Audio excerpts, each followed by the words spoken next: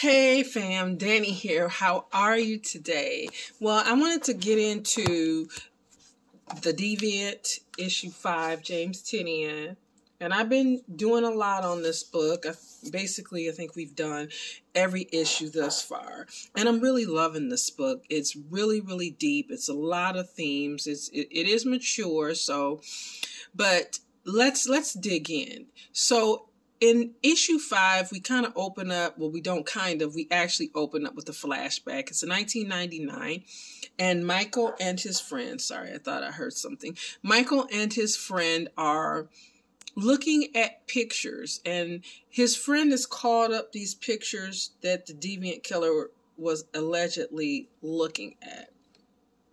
And it is gay, pornography. And Michael is kind of, you could see he's suppressing his emotions and how he feels about looking at this. And his friend, he asked his friend at one point, he says, you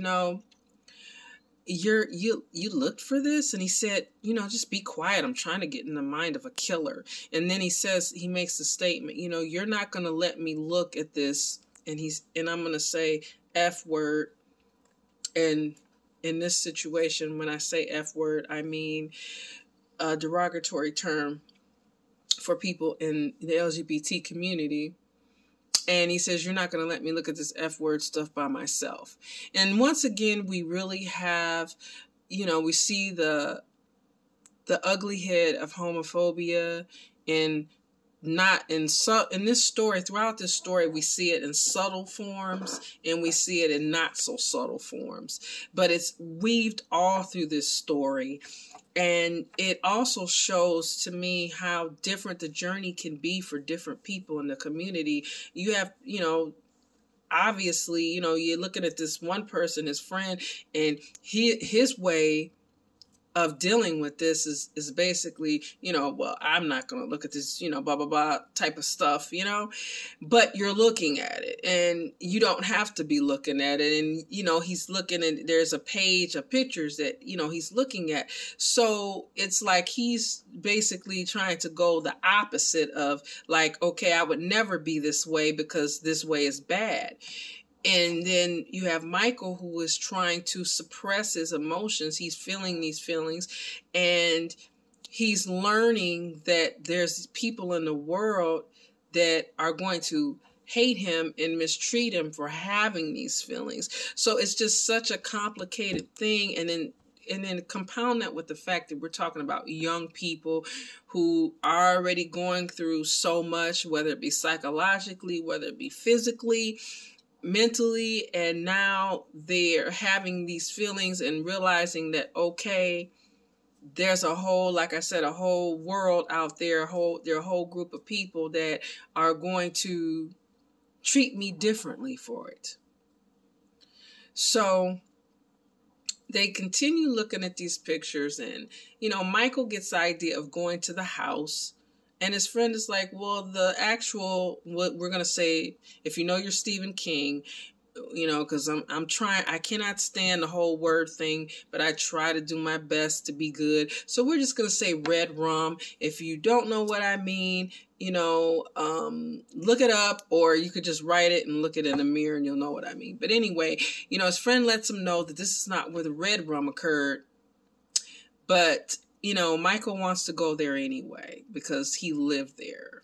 So they're in the house, they break in the house, and Michael, it's like, this wouldn't be a bad place to, live or whatever. And his friend is like, what? Because, it's all, obviously, people have vandalized it. They've written derogatory words, including the F one that, we talked about earlier in the home. And so it's a mess. So his friend is looking at him like, what are you talking about? Like, what do you see? And so Michael's like, I want to do something. So he takes out a Christmas hat and he puts it on top of his friend's head. And his friend's like, I want to leave. This is freaking me out. And Mike's like, no, wait. And we see a tear come down his friend's eyes, and we see Michael pulling some Christmas lights out of his book bag. So we don't know, and we see kind of like the light shining in the window, almost like time passing by. In fact, I'll show you guys the page, the actual page. This is them entering the house, and I'll have pictures on my Instagram. And this is the moment where he puts the hat on his head and everything, and so he's frightened, obviously. So we don't really know whether or not he recreated the red rum, or he just scared his friend, or what. We don't know, because we speed back up to present time and we see him sitting like in the hospital after the beating he received, and the police officer asking him, "Well, do you understand?" And he's like, "Yeah, you think I committed red rum." And then with story we get, we'll be back next month. So this is really a deep story as far as a mystery goes, because we have Michael, this former comic book writer, who is talking to this guy who is in prison for committing, these red rums, but he's saying that he's innocent. And Michael's story is really not about, he lets him know, it's really not about me proving, I'm not trying to prove your innocence, I'm really trying to understand. And we get this reciprocal relationship between the two of them where they're trying to understand each other. We have his boyfriend, Derek, who's trying to be there for him, but it's very difficult because Michael's very closed off and a very complicated person, obviously.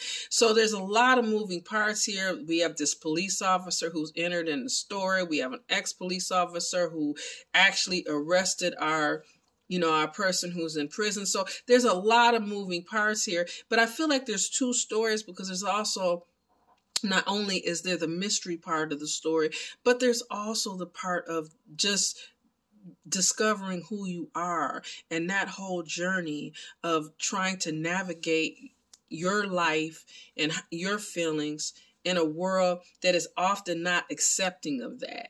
And so it's humanizing it, and it's doing it not in a heavy-handed way, but it's really like the writing. James Tynion is just so awesome, and this writing is so good and so empathetic, caring, where he's really gotten it right. If anybody who has had this journey and has had friends who have had this journey and know how difficult often it can be, I feel like he nailed it. For there's no other way. So I just think there's two stories here, and and it's just really deep, and you don't really see that a lot, as far as like the getting actually into the psyche, and especially as a young person, seeing it from a younger person's point of view all the way to his adulthood. And then, like I said, throwing this mystery into it. So this is a book, like I've said it every time I've talked about it. I highly recommend it. It's just, like I said, you'll love it. I don't know why you wouldn't if you like his writing. And like I said, it's just such a great story. So be back soon and talk to you guys soon. And as always, stay different. Let me know what you think about this story in the comments. If you're reading it, if you would think about reading it, just let me know what you're thinking. I'd be very interested. Talk to you guys soon. Bye.